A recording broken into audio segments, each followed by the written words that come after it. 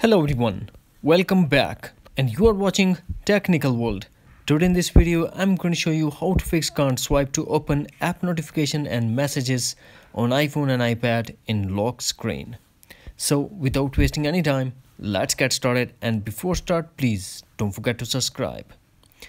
The first thing that we have to do, try the force restart. To force restart iPhone, quickly press and release volume up button, quickly press and release volume down button and press side button until you get Apple logo, and also depend on your iPhone model to force restart.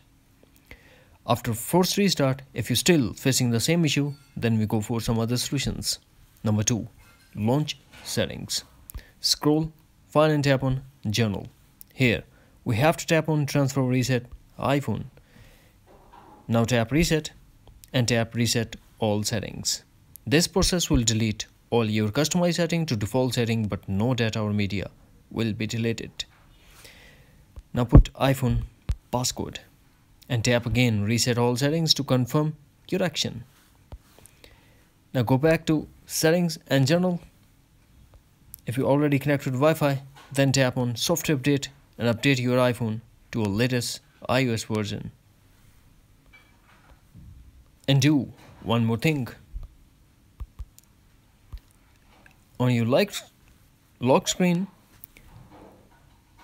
swipe to left slowly until you get option view clear. Now tap on view and you can see your message, WhatsApp message easily. That's it. Hopefully friends, you found this video helpful. So please don't forget to subscribe, like and share with your friends and family. Thanks for watching. Take care. Bye bye.